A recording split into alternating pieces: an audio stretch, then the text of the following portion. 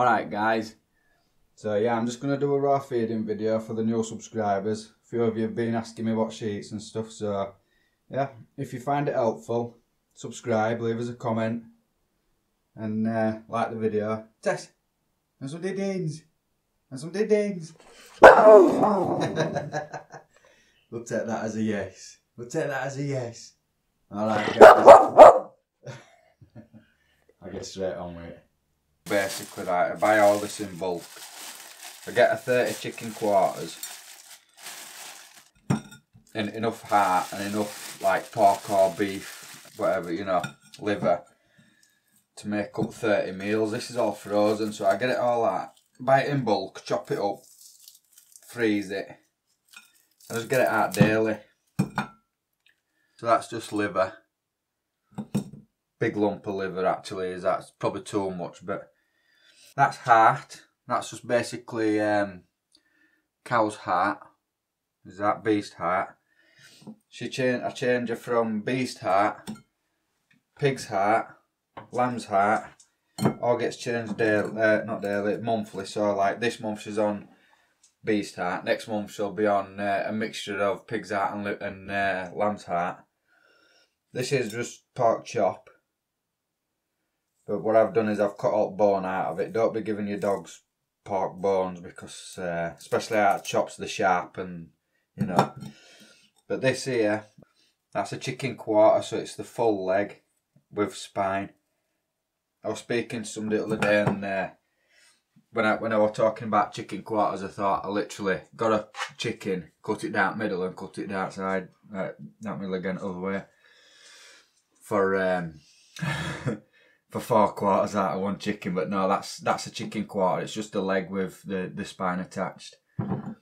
So yeah, basically that's what she gets. So that's ox liver. I changed that between pig and lamb's liver. The pork, I change that between pork and beef, sometimes lamb, if I can get it cheap enough, but yeah. That's ox heart. So I change that between ox heart, pig's heart, lamb's heart. And the chicken, that just stays. So you want to aim for 10% bone, 10% offal, 80% muscle meat. There's a lot of meat on that. The heart, that classes as meat. She could probably do with a bit more, I don't know, a kidney or something like that. But yeah, we also change between liver and kidney as well. All of them, like lamb, you know. Pork, beef, kidney, and she gets a bit of fat there, but we do supplement with other stuff as well. So I'll just show you. Okay, so all I've got here is broccoli. It's all wrapped up, you know. I don't bother unwrapping it. All I do is I cut through plastic, cut one tree off, shall we call it. That's basically double of what she gets, but sometimes she gets a lot, sometimes she don't, you know. That's more than enough. That's half of what I cut off there, but yeah, that's more than enough. That just goes in. These are just sardines. This is in olive oil. You can get it in sunflower oil, olive oil.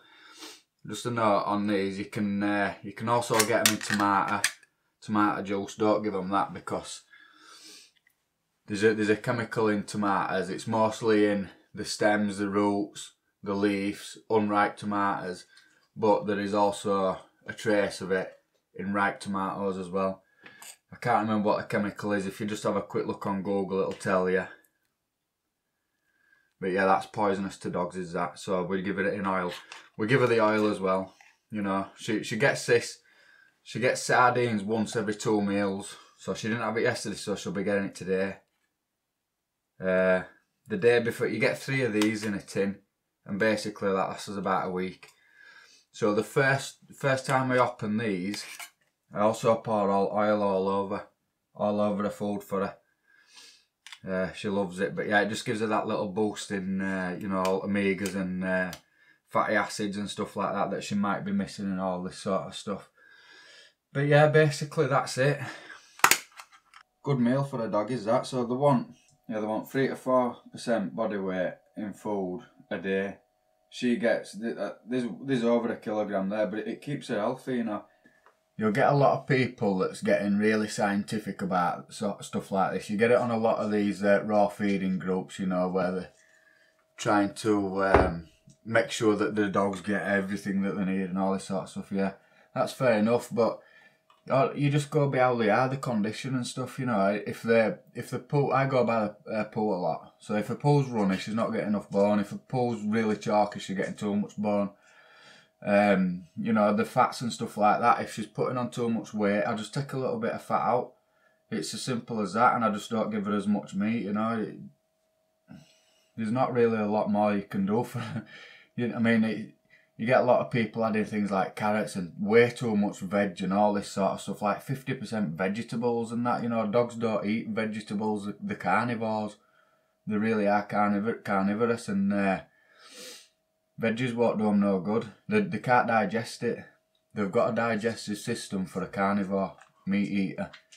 The only vegetables they're getting wild, like for wolves and that, is vegetables that's inside the intestines of the prey animal. And yeah, they do ingest a little bit of it. That's why, hence the broccoli, you know.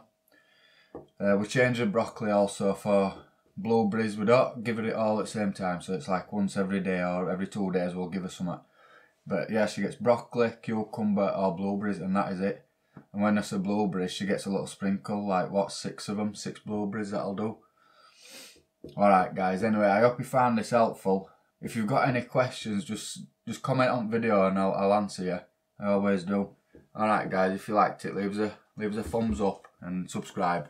Alright guys, thanks for watching. Bye bye.